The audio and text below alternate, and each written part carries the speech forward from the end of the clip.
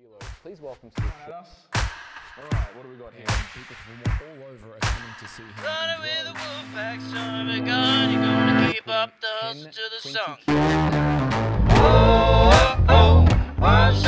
Hello and welcome to the Wolf's Den. My name is Mark Atobry. In today's interview, I speak to Kaayla Daniels. Kaayla has been on my list of people to interview and have on the podcast since 2010, since I started podcasting. Kaayla wrote the book, The Whole Soy Story, the dark side behind America's favorite health food. And that book has been widely considered as the seminal text on soy, outlining all of its issues and what to do about it. So it's with absolute great pleasure that I get to sit down with her. In this interview, we talk about soy.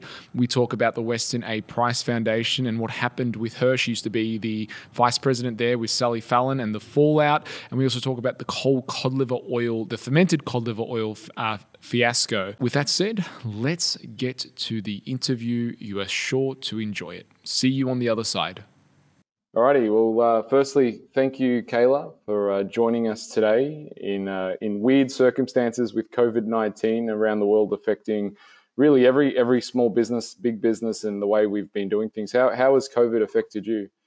Well, I work mostly with clients by phone or by Zoom, so that hasn't changed, but people are frightened about money, and so they're putting aside a whole lot of their priorities, including their own health sometimes. So postponing until we see what's going to be happening. Yes. And what's the majority of the work that you do, like on a day-to-day basis? What is the lion's share of you just seeing consulting with clients? Well, it's a mix. I write books, doing blogging. I see clients, private clients, mostly working with people all over the world and mostly online, with Zoom. So the lack of being able to meet people across the table in my office, that's not affecting me a lot. I imagine that a lot of your clients obviously are coming to you for nutrition and for health.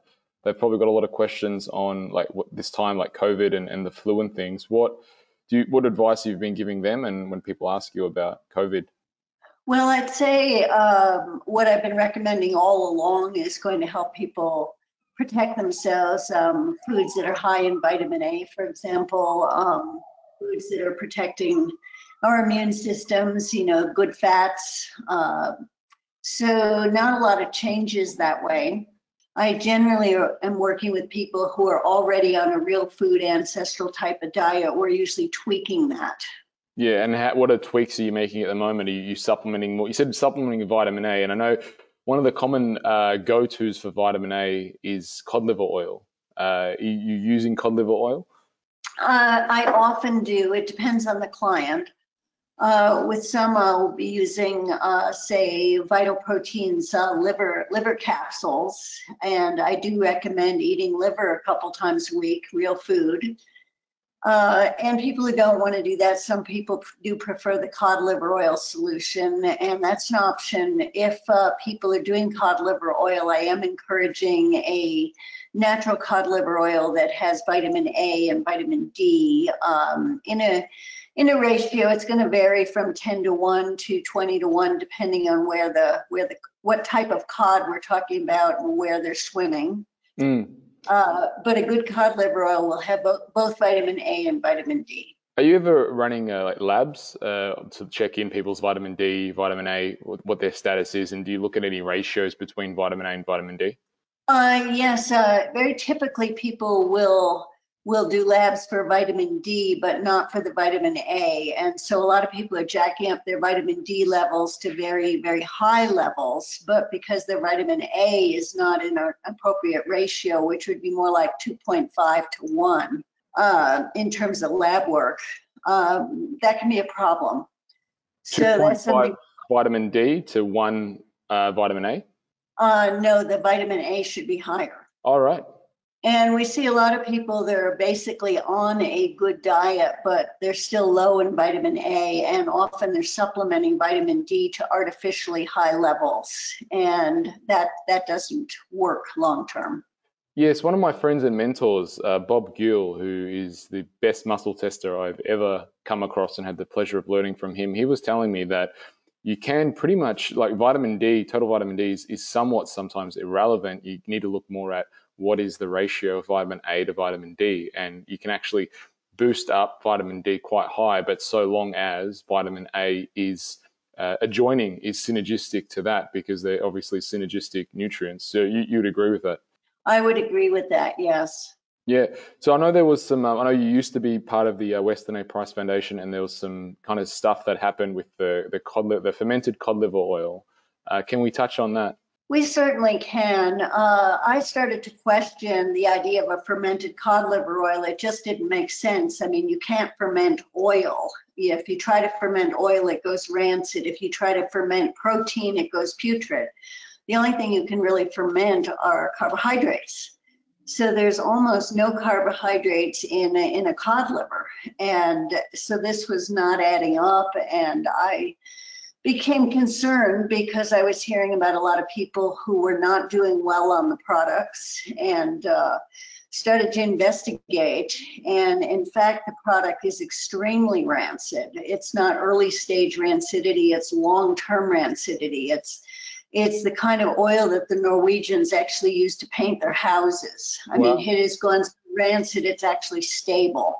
Mm. So a good cod liver oil, or actually we could be talking here about any oil, it's supposed to go rancid. It's our job to make sure it stays away from oxygen, heat, and light, so it stays stable and doesn't go rancid. But it's like having a fish on your counter. You know, it's going to go bad. It's supposed to go bad. It's like a Twinkie that doesn't go bad. Yes. So when you brought this to the attention of the group, like there was just general pushback. There was. People get very stuck in their ideas and their recommendations. People don't like to admit they've made a mistake. And I first brought it to their attention, and they basically told me I was stupid, that I should talk to the manufacturer who would straighten me out. And what I did instead was I talked to the world's leading fish oil and oil experts and learned everything I could learn, and had samples of it tested at the world's great marine oil laboratories. And people told me, and I'm talking about the world's greatest fish oil experts, that it was the most rancid oil they had ever tested. Wow. Wow. And the group were just very closed-minded to these findings and didn't want to accept, from what I understand. Unfortunately, and I went forward and published a whistleblower report. But sadly, the product's still on the market, is still being recommended by the Weston A. Price Foundation. And we've had hundreds of people who have been very ill from the product, who've reported cause and effect. They were on the product, they were sick, they went off the product, they got better. They decided this was crazy, went back on the product, they got sick again, that kind of report, which is, you know, it's anecdotal evidence. And in the case of some naturopathic doctors who shared their finding, I've got case studies. But we've also got a number of deaths in the community, fairly young people, and it's really, really sad that there is this terrible link. It gives the whole real food community a bad name. It unfortunately does. And I noticed that on your blog as well, you linked, I forget what the exact cancer, to brain cancer. And usually it's like less than 1% of the population. And in the Western A Price group, it's affecting around 10% that people have actually gotten this cancer. And you've put it down to, or linked it at least, causation to the fermented cod liver. Yeah, it's a pretty significant correlation. People always point out with brain cancer that it's linked, of course, to cell phone usage and so forth. And absolutely, there's no doubt about that whatsoever. But we still, as you pointed out, within the Weston A. Price community, the number of people with brain cancer or who have died from some form of brain cancer is way higher than one would ever expect, and one would get among people who are using cell phones. Yes, I know, like Weston A. Price, the foundation, everyone involved, including your work when back in like 2005 to 2012, has been a big influence, in the way I view nutrition, and obviously I promote, Nutrition, Physical Generation as one of the go-to books that everyone should read in nutrition. Now that you've stepped back from the organization and you kind of are able to look, someone who's been in the trenches, but also you're able to look, what are some nutritional things that you've seen from the organization itself that you think, well, actually, this isn't the best practice, is, from the high fat recommendation, from the saturated fat. Have you changed your views since leaving? There's a lot that I've questioned, but I first want to clarify that there's a difference between the Weston A. Price Foundation and the Price Pottinger Nutrition Foundation. Now, the Price Pottinger Nutrition Foundation has all the archives of Price's work, also of Francis Pottinger's work, and Melvin Page, and a number of other nutrition pioneers. And they've got accurate information about what Dr. Weston A. Price actually said. And about fermented cod liver oil, he never said one word. And in fact, when you look over his research studies, his letters, his books, the talk he did about cod liver oil was that he found it extremely at risk for rancidity. And his recommendations were very interesting and have nothing to do with what's being recommended at the Weston A. Price Foundation by Sally Fallon Morell. I didn't know that. What the main differences, westonaprice.org and Weston Price / Pottinger, there are two completely different domains, aren't they? They are. So the official one is Price Pottinger Nutrition Foundation, but the Weston A. Price Foundation talks a whole lot about Weston A. Price, but not all the information is accurate, and there's a whole lot of opinions of Sally Fallon. Right. And from a nutritional point of view, have there been, since you've stepped out of the organization, have there been things that you've changed your mind on specifically or rethought? Well, there are a number of things I question. One of the things that might be of interest to your audience is I'm very interested in fitness and staying fit. It's not just about the food we eat. It's about our spiritual lives. It's about the fun we have. It's about the exercise we're getting. There are a number of things. And Dr. Price's work didn't specifically talk about exercise, but we know darn well that those people were walking every day. They were physically very, very active right up until old age. So the food was right, but also the lifestyle was good. Yep. And things that, what other things have you been questioning? The saturated fat, is that ever come into question for you about the amounts? The amount is a very interesting question because I'm very interested in bioindividuality. And while I do think we all need some saturated fat, including some animal fat, because you're only going to get the vitamin A in the animal fats. So coconut oil may be a perfectly good oil and it's saturated, and that's fine, but you're not going to get any vitamin A in there. So we do need some vitamin A. But in terms of the diet for people, I recommend different diets for the different clients I work with.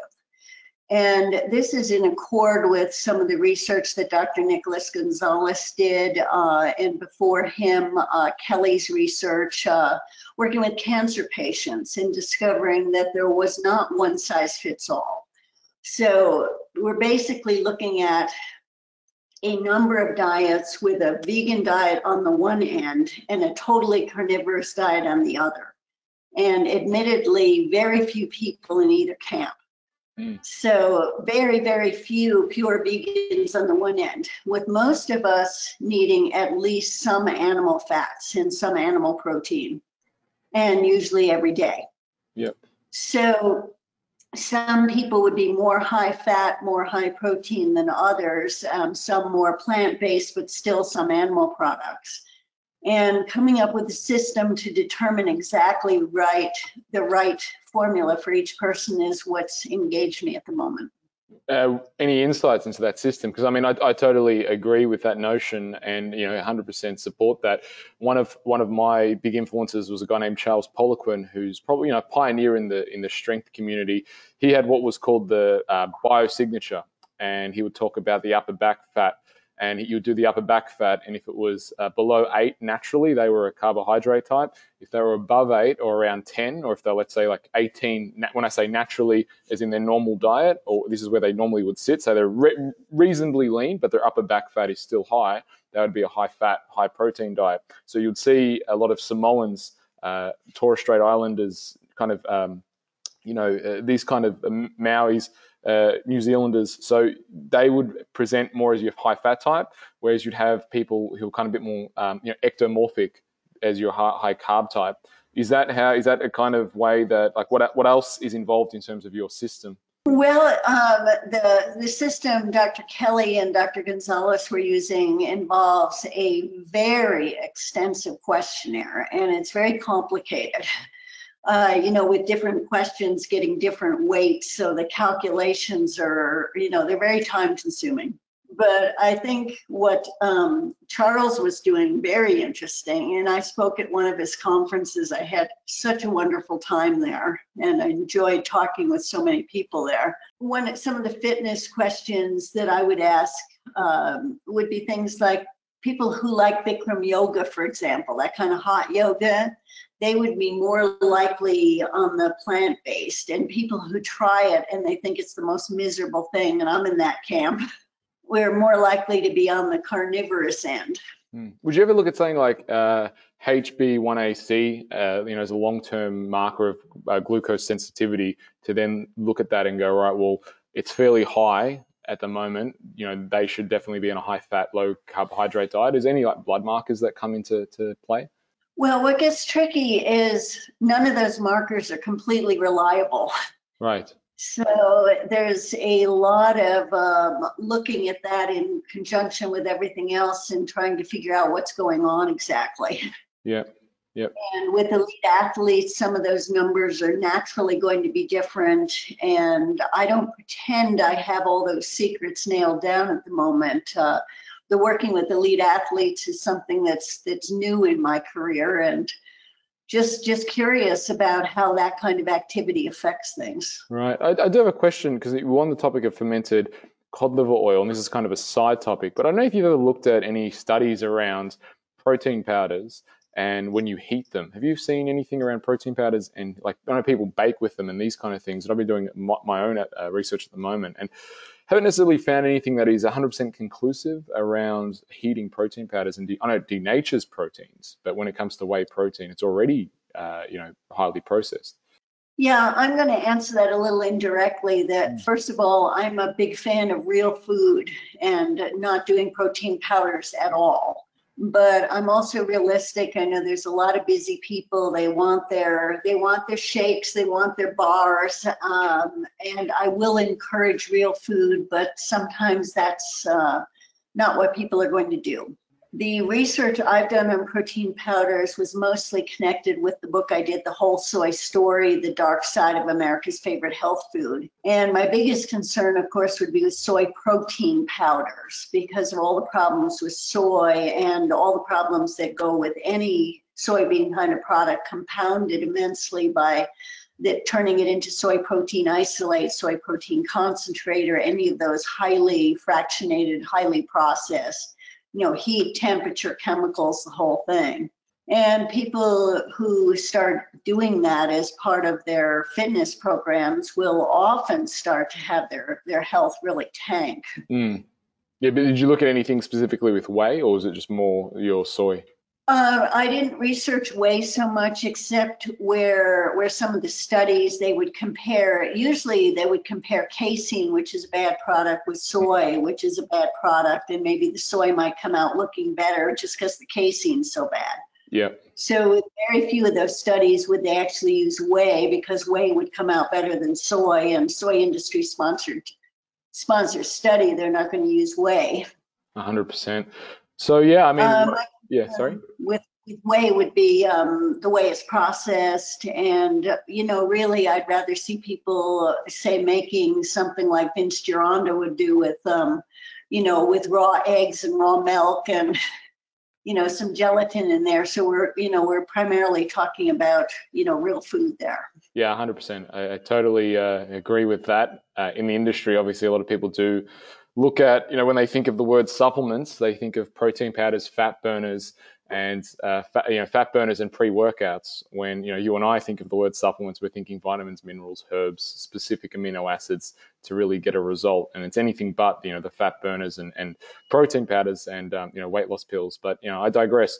One of the reasons I've wanted to interview you for a long time. I wanted to have a podcast to you for a very long time, since I first saw and read the Whole Soy Story, and you touched on it before.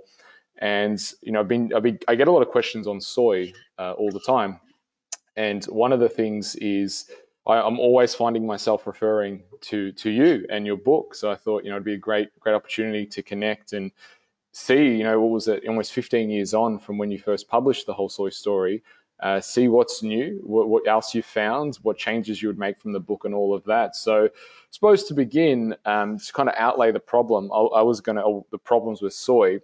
The way I've seen it from looking at the issue, from my understanding, the problems with soy is the phytoestrogens. Naturally the soy is high in it's an estrogenic by itself as a plant, and you've seen studies on that where they've compared chickpeas to, I think a Canadian researcher did like chickpeas compared to soy, and soy had 9 parts of estrogen, whereas chickpeas had 9, and the soybean had over 100,000.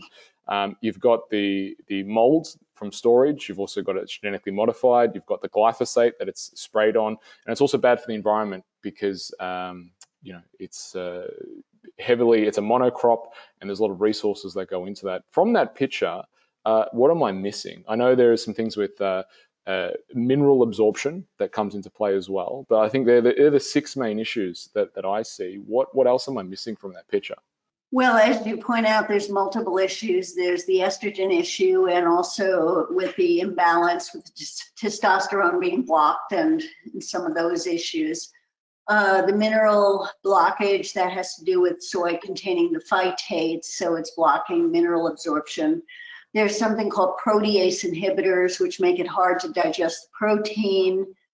Soy is one of the top allergens, so a whole lot of people are actually allergic to soy. The good news for them is they're avoiding it. It's, they have an more immediate reaction. I would say those are the main issues. I mean, there's multiple compounds in soy, and most of them are not helpful. I mean, but this is the nature of something that's plant-based, that the plant cannot flee, it cannot fight. So the plant has to fight with chemical warfare. So plants, in order to survive, evolution provided them with things like these estrogenic compounds and so forth. So even if the plant was eaten, the plant would create health problems in the predators, so the plant's relatives could survive. Right. So it's chemical warfare. I hope you're enjoying this episode of The Wolf's Den, brought to you by our good friends at personaltrainermentoring.com. So if you're a personal trainer looking to level up your business and career, head over to personaltrainermentoring.com. They have a free $500 gift pack ready and waiting for you. A digital gift pack that contains a free course all about how to screen and assess your clients. The course is over 2 hours long, gives you the ins and outs of screening and assessment, and also included in the pack are 3 ebooks, all on how to make more sales, get more clients, and basically get better results. So if you're a trainer, head over now, personaltrainermentoring.com, leave your details, and get on the fast track to success. Are you looking to get into the best shape of your life? Are you looking to lose that last 5, 10, or even 20 kilos?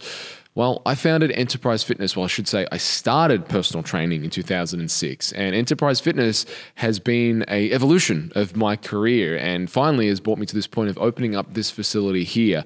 And this facility is dedicated to bringing you the very best standard of personal training, bar none. We have trained over 250 champions in competing and a variety of different sports, as well as quite literally thousands of before and after transformations, helps people get in the very best shape of their life. And heck, we've even educated a stack of trainers throughout the world. This has become a travel to destination. So folks, if you are in the Melbourne area, hit us up. It's melbournepersonaltrainers.com. This is the place to train. You can email us at info@enterprisefitness.com, or the website is melbournepersonaltrainers.com. And make sure you check us out on Instagram as well. Reach out to us. We're here to help. And again, this is the place you want to be if you're serious about your fitness and physique goals. You said it was an allergenic food for a lot of people. Why is that? Well, I mean, some people are allergic to peanuts. People are allergic to a whole lot of things. Soy is just one of the top allergens. So in saying that, when you look at soy, do you feel that soy is one of the biggest issues in terms of nutrition today? Like, I know there's gluten, genetically modified food, the glyphosate issue that people talk about. But I know in 2005, you chose to pick on a topic, which was obviously soy, which you wrote your book about. Now, 15 years later, do you see it as would you dovetail and go into a different topic if you were to rewrite the book? I think the book was important.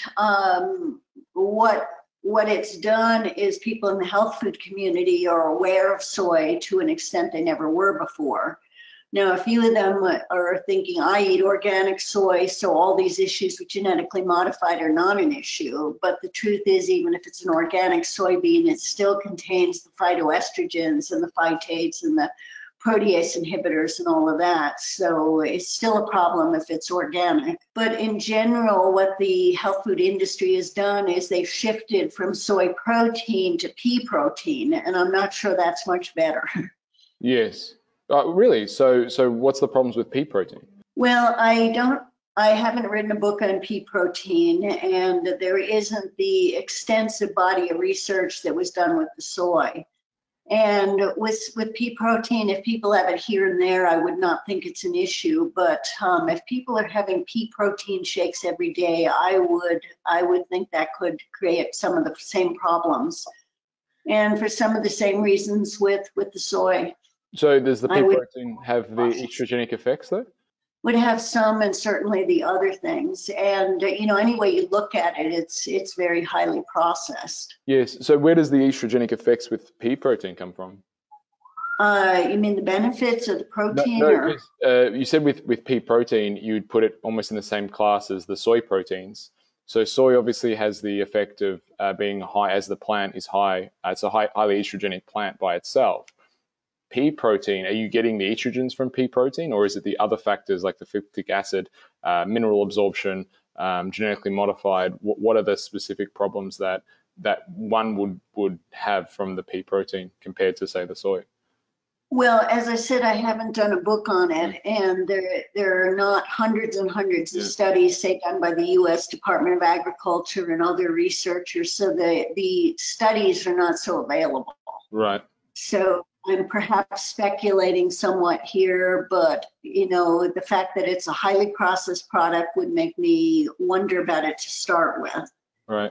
And it's going to have, if we look at all of these different beans, whether it's chickpeas or soy or some of these others, there's going to be some problems. There's going to be nutritional deficiencies, and they're plants, so they're going to, be involved somehow in chemical warfare. Oh yeah, 100%. So, yeah. Be cautious. Yeah. Do you worry about, like, with soy or even like gluten? One of the mechanisms that's often talked about gluten is the causes leaky gut, or at least causes the tight junctions to open, which then increases intestinal permeability. Now with soy, if you add gluten into the diet, you're getting soy. The immune system's now responding to soy because of increased permeability. Do you see the same problem, say, like with all the products that are basically, if I understand your point correctly, it's because a lot of the products are highly processed, and if someone has leaky gut or intestinal permeability, it then can create immune issues, and the immune issue is going to manifest basically based on the person's genetic, I suppose, deficiencies or the genetic weakness. Is that mechanism correct, or am I missing something from the picture there? I think that's basically correct. And of course, on a practical level, what I'd be recommending is the more people include variety in the diet, the less trouble they're going to get into. So an occasional pea protein shake I wouldn't particularly worry about for most people, but if people are every single day doing this kind of shake and they're not eating real food, they're upping their chance of running into some problems. 15 years on from publishing the book, looking back, what would you add to the book now? Or what are some things that you're like, oh, I wish I added the chapter on this. Is there anything that you look back, or is the book a complete body of work? Well, a year or so ago, we had a book come out in German. So I had a little chance to update. And the main thing that needed updating was where things stand with the FDA and the health claims made for soy. There's been surprisingly little research being done in the last few years. It's like it was done before. So there wasn't a lot of updating in terms of the research. Main thing, just an update on the health claim, and that is going out. Just about everybody's recognized at this point that there is not a consensus that it's not a health food. Now, a lot of people think it's not harmful, but at least they're recognizing that it's not going to prevent heart disease. And what initially what prompted you initially to rip open soy and kind of do an expose on it? Well, I sensed that something was off. I was reading all these headlines that had phrases like the joy of soy and the soy of cooking, and they were proposing that soy could cure everything from cancer to ingrown toenails. And the claims just seemed too much, they didn't seem believable.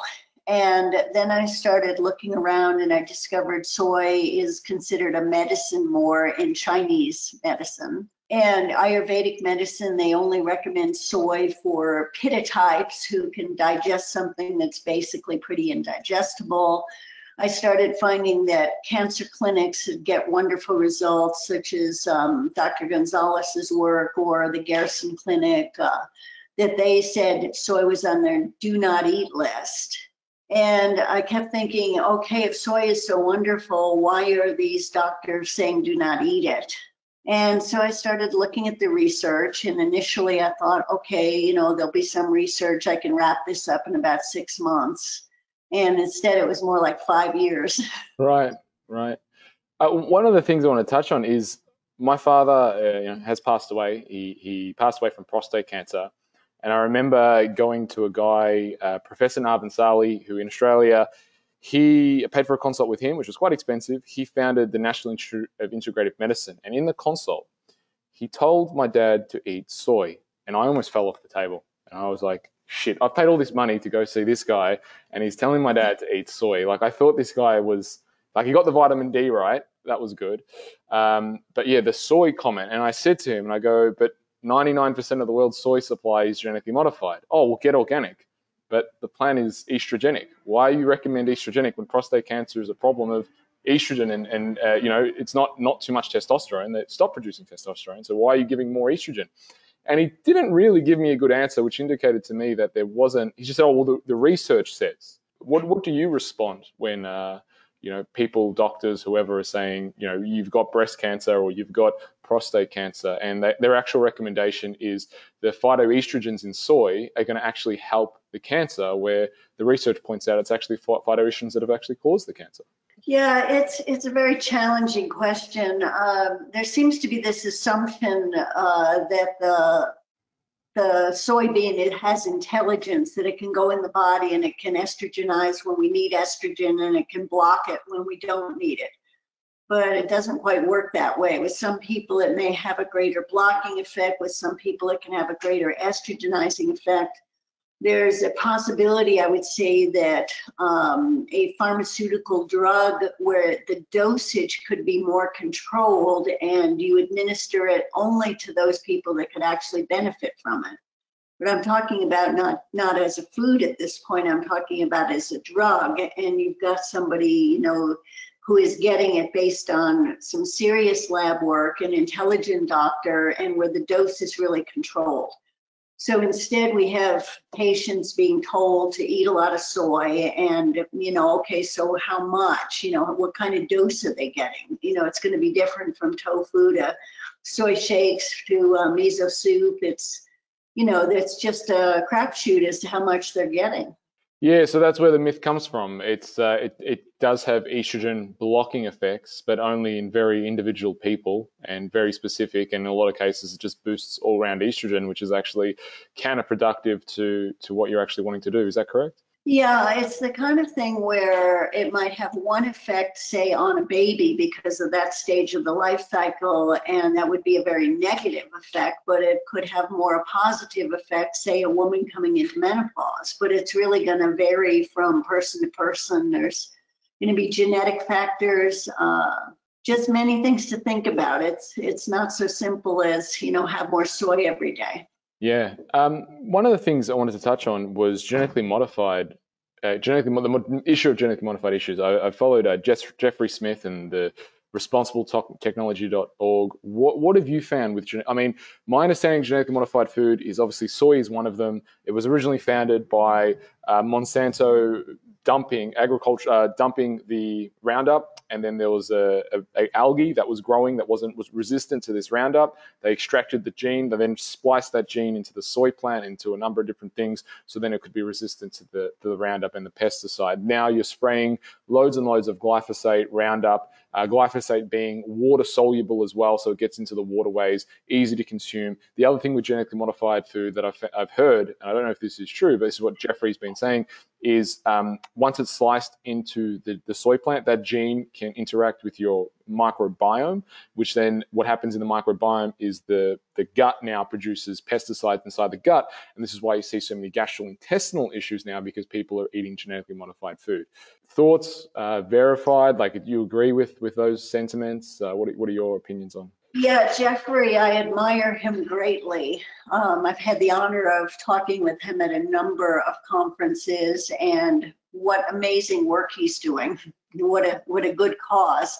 Well, that really comes down to why I say that if people want to eat soy, I say be sure that it's organic, because everything that's wrong with any soybean is, compounded compounded if genetic modification gets into the picture. So do you think there is any space in one's diet for soy? Because I know one of the references that people give out, I think falsely, is Japanese, or Japan rather, how Japan, they have a high soy diet, but really I think you quoted in the book, their diet's around 3 to 5 grams they would have a day, and they use it as a condiment to bring out flavor in things like soup, whereas Westerners will use 25 to 35 grams of soy in alternatives like tofu, soy milk, and the dose is what makes it toxic. And also they're having fermented soy, whereas Westerners are having unfermented soy, which is a whole host of issues. And also I think it was written that in Japan, if a woman suspected her husband of basically cheating on honor or whatever it was, she would feed him soy, because it's the opposite of an aphrodisiac. It's the anti-disiac, or however you pronounce that word. Are these things, like, what are your thoughts on all that? Yeah, the places in Japan where they eat the most soy are the monasteries, because they noticed that when the tofu consumption went up, the naughty behavior went down. Right. So it's an aid to celibacy, which comes to that whole story about Japanese wives giving it to unfaithful husbands. Yeah. So in Asia, and of course, Asia's a huge continent, many different countries, many different dietary customs. Soy consumption obviously varies in all these different countries and from household to household. But on average, it's a smaller amount, say, every day in Asia, where in the US, people are either getting very little, or if they're on health food kicks or something, they might actually be getting a lot. So there's, a difference there. Yes. Where did you first discover the Buddhist monastery? Like, that was a link. That's why they actually did it. How did you stumble across that? I'm not sure. It was quite a while ago, but it's quite a story. It really is. It really is. And I also read some studies on, they gave it to cheetahs, soy feed, and I think they stopped reproducing completely. And exactly. I mean, but think about it. The big carnivorous cats put on a soy diet. I mean, dreadful. So someone, yes. Pandas, these little soy wafers at the zoos, and the pandas are notoriously difficult to breed. Right, and they're giving them soy. Yeah, what a surprise. All right. So, it's almost comical in a lot of ways, because you've got the person who's health conscious, they buy the fitness magazine, and inside the fitness magazine is a diet that is promoting soy. I imagine you still get clients to this day who've either seen your work and they look at soy, and you get people who are constantly on the calories in versus calories out rant. What is your response to these people? Well, in general, I will attract people who are either recovering from soy and been seriously harmed by it and they find me, or maybe their children were on soy infant formula and they find me. So they come to me with the understanding already that they've damaged their health with soy and they want me to help them recover. So those are some of the clients that I reach. I tend to not attract people who are just on a standard American diet and talking calories in, calories out. I'm more likely to attract people who are already health conscious, but something's not working, they're struggling, and they want to go to the next level. Yeah, amazing. Well, final thoughts? With soy, I would recommend to practice safe soy. And that means abstain completely, or is there a little bit of soy that one can have in their diet? Well, people are always surprised when I say that I do enjoy miso soup, and occasionally maybe I'll have a little tofu at a vegetarian potluck, but that's occasional. It's, in the context of a varied diet. Right. And in terms of people who have had soy for a long time and they've damaged their health, what are some steps back from, soy? Well, I do the usual, some lab work and so forth. They may be extremely low in vitamin A, maybe also vitamin D. Less likely, maybe they've been supplementing with that, but almost certainly their vitamin A is really low. They may have a lot of the wrong kind of copper. They may be lacking bioavailable copper, but they've got toxic loads from a plant-based diet. Yeah, they have low copper, you said. Low copper. I imagine their zinc would be low as well. Low bioavailable, but they may have a kind of copper they can't use, so we need to get rid of that. They may have toxic metal overload with aluminum and mercury and who knows. With some people, they were sick to begin with and they went on soy thinking they would get healthy. So I'm looking at not only the damage from the soy, but the damage that, they started out with. Is it true with soy? Is it true to ferment Western soy, they put a high dose of manganese, or something that they put in manganese vats and it has a high amount of manganese and it becomes neurotoxic? Is that a verified thing, or? It's toxic for babies. So it's a soy formula issue. For grown-ups, we can handle the manganese. It's not a problem. But one of the problems with soy infant formula, one of many problems, is the toxic manganese level. Yes, I know one of the Swiss bulletins went out on the record saying that there is soy infant formula is the equivalent of giving 5 contraceptive pills to your infant. When I read it, I thought that's pretty a dramatic statement that obviously catches headlines. Maybe, I don't know, too dramatic, or do you think it's fair? It's dramatic. I think it was 3 to 5, if I remember. I'd have to look that up to be sure at this point.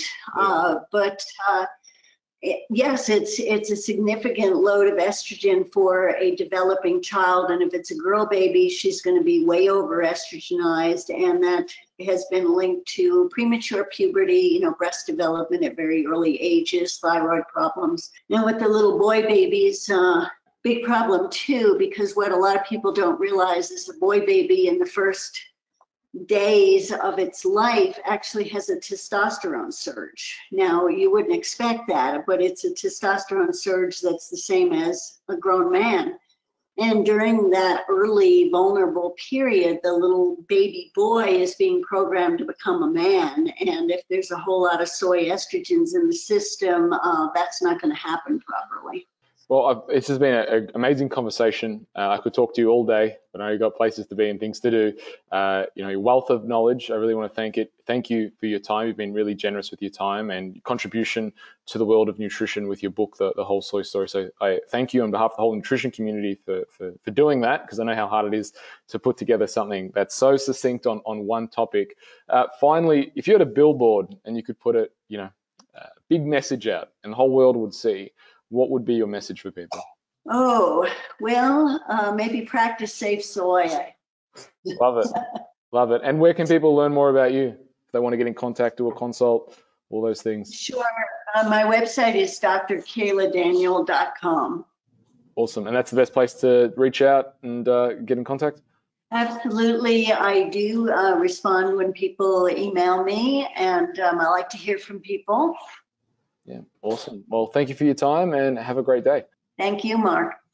Hey, folks, we're back. I hope you enjoyed that one with Kaayla Daniels. If you like that podcast, make sure you subscribe to us on YouTube. If you're listening to this on iTunes, do subscribe and leave us a review. These podcasts we really do appreciate every review. It really helps us get on those YouTube charts and share this message with more and more people. And as always, if you do enjoy it, share it with your friends and let people know where the podcast is at. How to get in contact with us, you can check us out on Instagram. It's at Enterprise Fitness Melbourne. If you want to check me out, it's at Mark Ottobre. That's MarkTobre. Seek us on the web. And as always, folks, train hard, eat well, and supplement smart. This podcast is for information purposes only. The statements and views on this podcast are not medical advice. This podcast, including Mark Ottobre and the producers, disclaim responsibility for any possible adverse effects from the use of information contained herein. Opinions of guests are their own, and this podcast does not endorse or accept responsibility for statements made by guests. If you think you may have a medical problem, consult a licensed physician.